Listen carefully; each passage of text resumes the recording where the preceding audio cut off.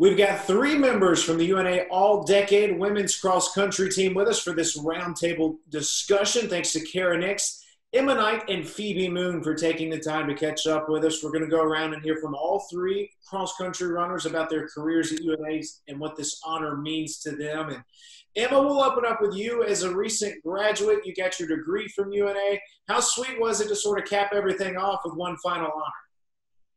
I honestly kind of didn't even know what to expect, just like with COVID and everything. So that coming out of nowhere, it was just like the perfect end to kind of everything that has happened.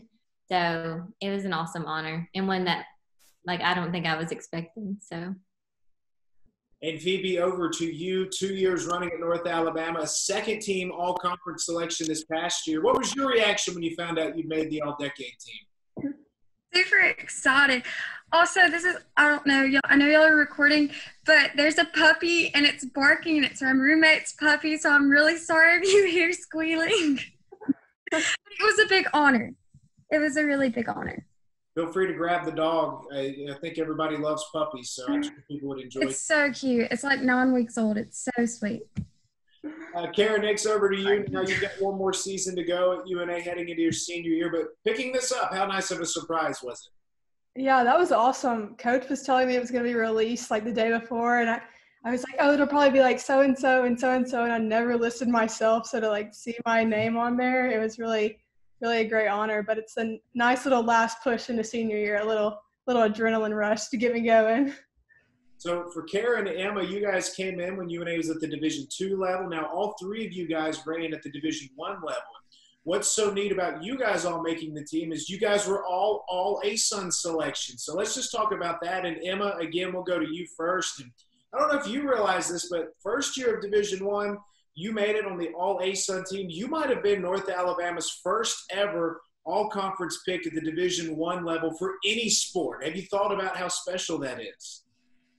I do remember like briefly, like right after I crossed the finish line, coach was like, you're going to be like the first all conference runner like in ASUN for UNA. And I think like the more that I look back on things, the more of a big deal they seem like than they did in that moment. But it is pretty crazy to think back. Like I wasn't even like trying at that moment, but then just to have that to look back on was pretty cool.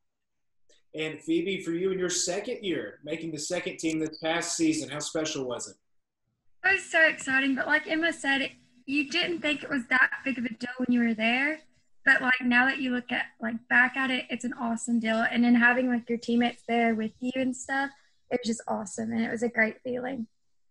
Kara, you as well were a second team pick this year. And again, when you go back first year of Division II, the last 2 years at Division I, how cool was it to sort of pick up that honor?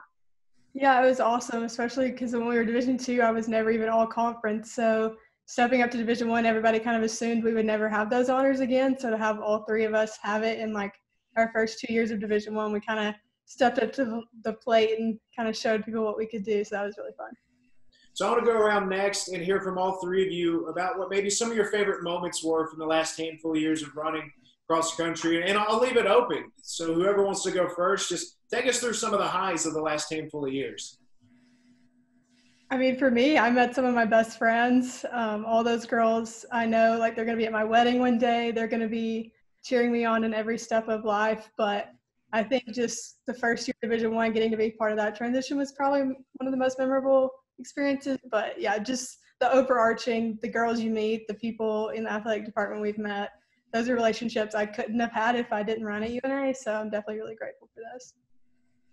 I want to second like the little Kara and I kind of like to call them like our little joys, like the little mundane things. Like even just as awful as it sounds, getting up at 5:45, like we had some of the craziest like little practices and moments and just like quirky things that I'm sure any sane person at 5:45 in the morning would have been like, are these people like okay? But we had the best time just like warming up and like running and but then one specific thing that I want to point out is the first home race.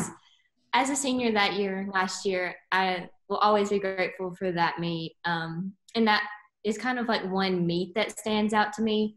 Even like with conference and all the races that we went to, like that one meant the most to all of us. I think I can say that confidently. But yeah, just to see like our community rally around us and have like our people in our place, like where we would do endless mile repeats. Like it was pretty insane how awesome it was.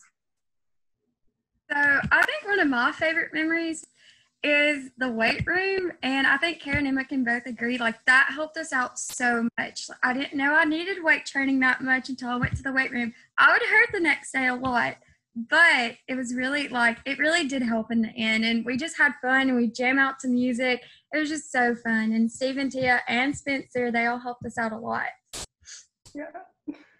So there were 5 other members to this team, some of which you guys ran with, some of which you might just know by name or maybe seeing their names in some of the record books at UNA. But what was it like seeing some of your teammates and some of the other names on this big list for any of you guys? I can say I was like proud.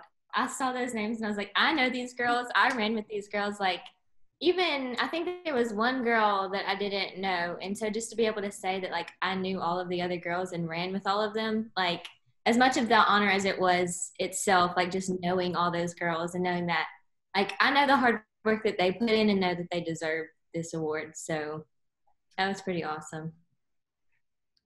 I think it's really cool that like I'm sorry. But like I think it's really cool that like all like you, me, Emily, like you like both of y'all, like I think it's really cool to see all of us come from kind of the same team in the same 4 years. I think that's what's really cool. Yeah, that's what I was going to touch on, just the fact that like half the decade team was coached by Jeremy Province, our current coach, kind of speaks to him as a person and him as a coach. And the 4 of us probably wouldn't have been on there if it wasn't for his guidance. So that was really cool just to have all 4 of us on there with him. That was really fun. So we'll wrap this up. We appreciate the time. We'll go around and just get a parting shot from each of you. So Emma, we'll open up with you. You got your degree just a few weeks ago at UNA. So update UNA fans on sort of what's next for you. Yeah, hold on. I'm currently in dental school. I've got my teeth here because I've been studying all week. But yes, I just graduated with my degree in chemistry. I'm in dental school at the University of Tennessee Health Science Center in Memphis. We have our first test in 2 weeks, so we've been studying nonstop. But it's a little crazy, of course, not being on campus and everything. But we're getting it done. We start labs tomorrow, so it's really exciting. And hopefully be a doctor in 4 years. We'll see. That's the plan. But that's a little update. Best of luck. That's awesome. Congratulations. And Phoebe, still in school? Just update UNA fans on what you're majoring in and what's next. Yeah, so I am planning on applying for nursing school for the spring semester.